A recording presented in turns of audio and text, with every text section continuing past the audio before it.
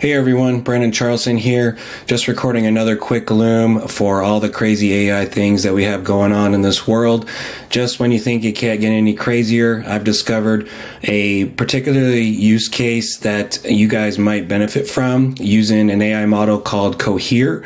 If for those that haven't heard of it, basically Cohere utilizes what you call a RAG model, which basically means Retrieval Augmented Generation. And what it's used for is being able to leverage external data points to provide more accurate information and reduce hallucination. And so I'm going to show you a workflow here where I've toyed around with it, comparing the different models such as Claude, Gemini, and ChatGPT to show you some of the data points that you can use in Clay and be able to leverage that data for however you best want to. So I got that HTTP API to work because as of this recording, it obviously is not implemented or integrated. So that said, I went ahead and just had some fun here. Not to say, with the Chiefs and the Niners, but I did one for Patrick Mahomes, and as well as our Clay favorites here, Eric, Kareem, Patrick. Just went ahead and did some experimenting there. So what I did was I set up the API. So what you can do is just go to Cohere, go to developers, and you can retrieve your API key there.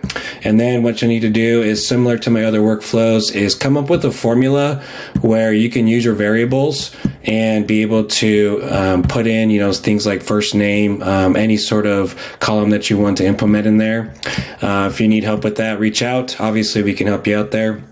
But that said, I just went ahead and plugged the name, and then the workflow automatically triggered. And so what it did was just write a song about these particular folks, and then it, of course, runs through that. And so just to show you the workflow here, we go to Enrich Data, HTTP API. And then what I did is I just saved it as a template. And so obviously I'm not going to pull up the one with my API key for obvious reasons. But here is the template. And then what you need to do is just pull up your prompt. And so we'll just utilize this one here. And obviously I have the JSON things here. What I recommend you do is just go into the template here. And then once you generate your API key, I would save your API key with it in there as a custom, so you don't have to punch it in every time.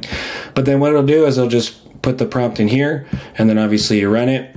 And what you can see here is, let's see here. For example, we'll bring up Patrick Mahomes. And then what I did is it basically came up with a song about Patrick Mahomes. And obviously it's, all fun and games there about Eric. He, is the online or the outbound PhD. So it came up with a pretty cool song for him. Eric, if you want it, let me know.